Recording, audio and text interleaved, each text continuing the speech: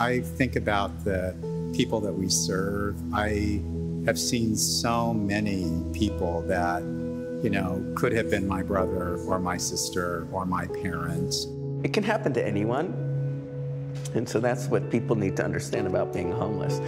It can happen to anyone at any time. Before OPCC, my life was dark. I spent 7 years with a man literally trying to kill me on a regular basis. I've been on the streets for almost 30 years. Left the house at the age of 14. By 15, I was a full-blown heroin addict. I got injured on a job, and simultaneously I had lost my housing. I guess I was depressed and didn't even know it. After I lost my mother, I guess I didn't care. I didn't know what to do with myself. So, like I say, drugs and alcohol became my best friend. Every person that we serve was born into a family. They were someone's son or daughter at some point, and something, or usually some combination of things, went terribly wrong in their life. OPCC is really a refuge from the streets for our most vulnerable and traumatized neighbors. What I appreciate the most about OPCC is I truly felt I could rest my head and relax. My body hadn't relaxed for months. They actually were there to help me. They weren't there to look into my life and find out what I'm up to, like my paranoid mind would always tell me. I never thought in my life that there would be anybody who would help me, especially the position I was in, being a drug addict and being who I was. But yet, they were there for me in every aspect of my life. What I appreciate about OPCC is that it saved my life.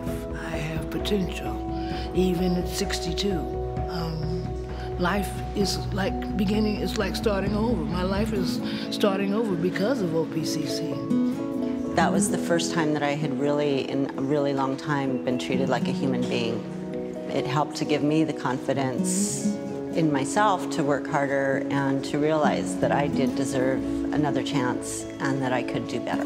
We really have to look at the whole person and work with them to establish whatever it is they need in their life. A lot of people come in here with blinders on because they've been so beaten down. But there's so much to see, and they just stop, breathe, be thankful, look around, and then move forward. I would tell someone that was thinking about reaching out to OPCC that it is the most positive experience of my life. The tools that they will get there will help them to be sustainably in their own housing for the rest of their lives.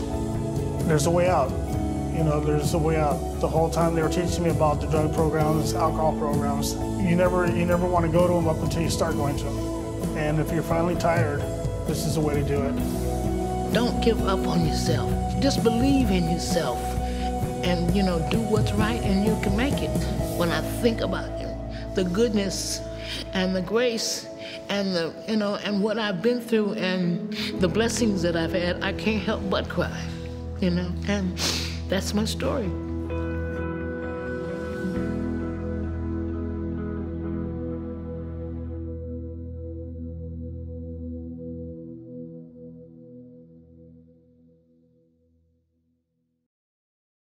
Scene 1, take 4, marking. I'm not a political kind of girl, ba-doom, ba-doom, doom, doom. But sometimes you gotta look outside your own world, oh yeah. Sometimes you don't like what you see. Why are people always thinking of themselves? I am guilty of this and I'm trying to change myself, oh yeah. It's only as hard as you make it, oh yeah. We can live for peace, or we can show we care.